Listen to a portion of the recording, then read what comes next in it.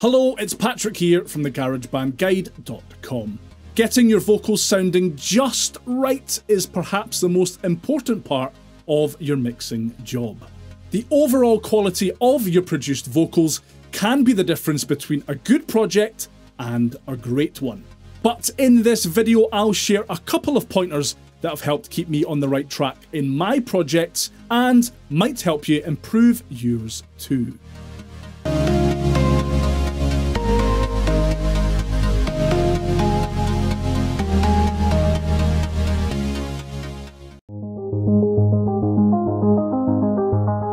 I realise this might sound a little bit strange, but trust me here, holding off from mixing your vocals until you've tweaked the rest of the tracks in your project can save you time and limit frustrations in the long run.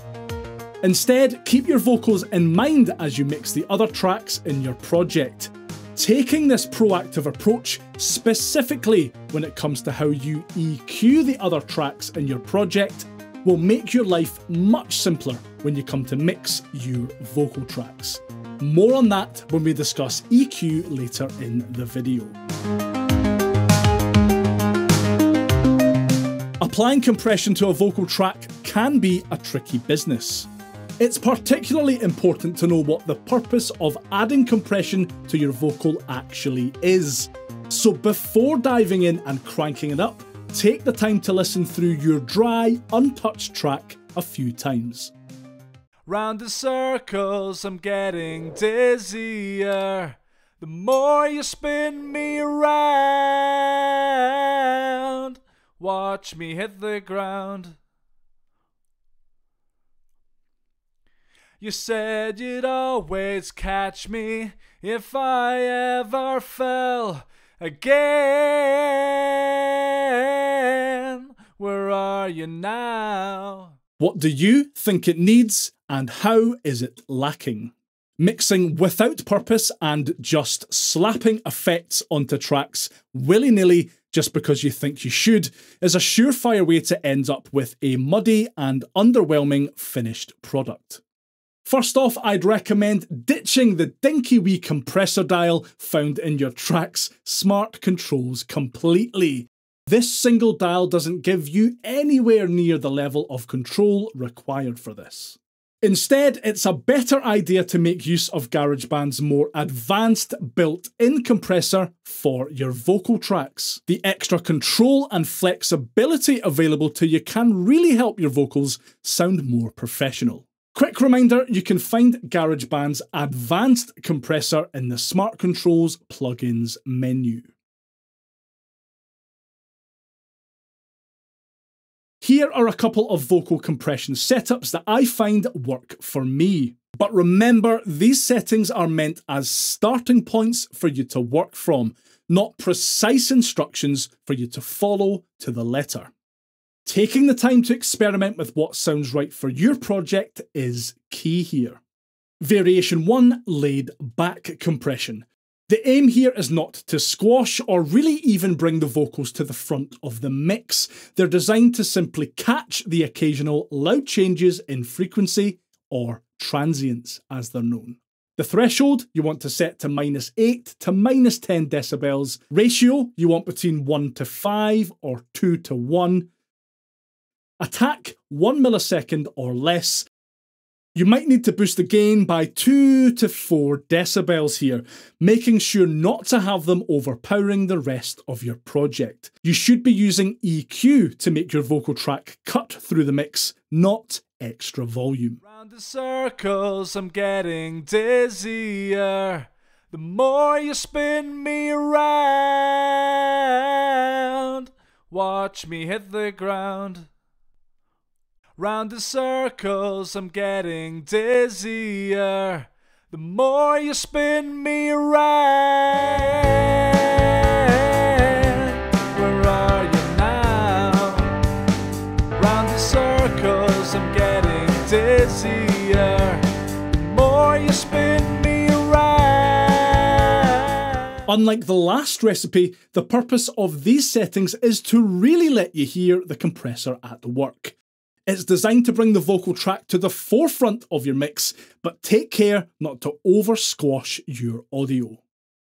Threshold, -2 to -5 decibels. Ratio between 4:1 and 7:1. Attack 1 millisecond or less. You'll need to add some gain here to make up for the amount of compression going on. Between 4 and 7 decibels should do the trick, but see what works for you. I'm getting dizzier the more you spin me around. Watch me hit the ground. You said you'd always catch me if I ever fell again. Where are you now? Round the circles. Before diving in and trying out some EQ settings, it's important to remember how much effect the way the vocals were recorded has on their sound. For example, recording vocals with a condenser microphone will result in more top-end frequencies being present in the recorded audio than if recorded with a dynamic microphone. The quality of your recording method plays a big part too.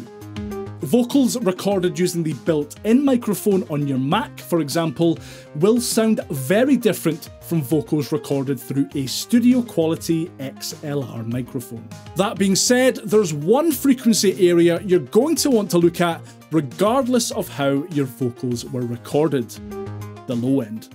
Specifically, anything under 125 Hz can, in my opinion, be chucked completely. Down here is where your kick drum and bass frequencies reside. All that you'll find in the 20 to 125 Hz range of your vocal track is some gnarly sounding hum and irrelevant audio debris. Just get rid of it. The more you spin me around. Most other instruments and tracks will have usable frequencies between the 20 Hz and 5 kHz range. So there will be a lot of different sounds competing to stand out from the rest. Make sure your vocals sit comfortably among everything else that's going on by creating a wee frequency section just for them. I like the 2 kHz to 4 kHz range personally. If you keep this in mind when you EQ all your other tracks, even cutting their EQ curves in the vocals only frequency range you've created, you'll find it much easier to keep them at the forefront of your mix. Remember, there is no 100% perfect vocal setting here. All I can do is give you the starting point to work from, and the rest is up to you. First off, roll off all frequencies under 100 Hz. This is all rumbly nonsense at this range anyway, and besides, you really want to keep the 20 Hz to the 80 to 100 Hz area clear for your kick drum and bass. Use the red high-pass cutoff EQ point in GarageBand's built-in EQ window, and you can get there by opening Smart Controls and clicking on the EQ tab. Have a listen back to your vocal track once you've done this, and you'll hear that you've lost a lot of boomy low-end sound, making it clearer in the mix already. Again, where are you now? Round the circles. Right next door to our high-pass cut is a small frequency range that can really hold back your vocals from standing out in your mix. Cutting by 2 to 6 decibels in the 125 Hz to 250 Hz range will reduce that muddy, muffled sound that will sometimes make your recording sound less than stellar. This won't always be the case though, and be careful you don't make your vocals sound too thin here. You'd always catch me if I ever fell again. Next up, we need to get a bit creative. You need to scan through the frequencies using one of the available EQ points. The purpose of which is to identify any ugly or nasty sounding frequencies in your recording. Literally drag the EQ point up as far as it will go, play back your vocal track, you can use the cycle region on a section. This will eliminate the need to keep starting and stopping if you want. And drag the point from the 100 Hz mark up to the 8 kHz point and back again. Round the circles, I'm getting dizzier. The more you spin me around, watch me hit the... Take your time to pinpoint any harsh or ugly sounds that you hear. Chances are you'll find them right where I did, slap bang between the 500 Hz and 1 kHz region. Round the circles, I'm getting dizzier. The more you spin me around. Cutting by around 2 decibels to 6 decibels here helps remove that cheap, boomy sound, as well as some unneeded mids. You'd always catch me if I ever fell again.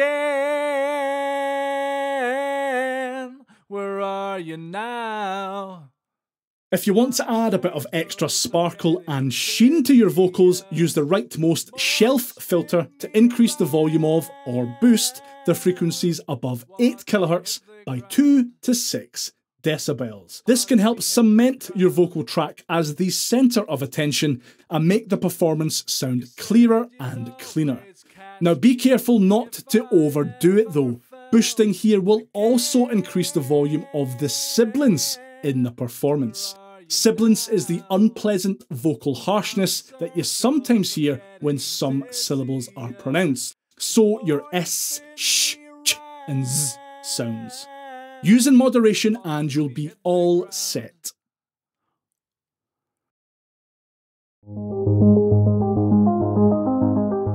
Generally speaking, your main vocal should sit dead centre or just off of centre. If you find they clash with other centrally panned instruments like the bass or drums in a crowded mix.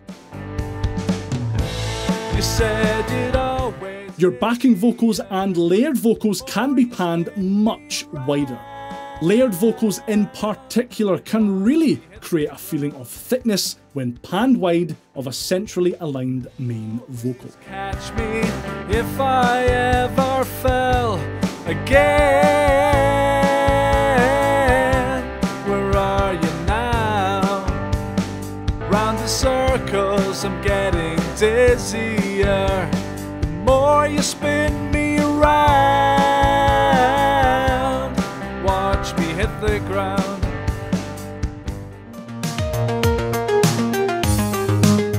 You can go a few ways when adding reverb to your vocals. You can add just a little, just enough to colour the performance and give it a more polished sound. Round the circles, I'm getting dizzier. The more you spin me around, watch me hit the ground. Or you can go all out and add tons of reverb. Used correctly, piling on lots of reverb can result in a really unique sound, though you need to be careful to keep your vocals at the forefront of your mix. You said you'd always catch me if I ever fell again. Where are you now? Personally, I like to keep things simple and low-key on my main vocal track. Maybe adding no more than 10 to 15% of the effect.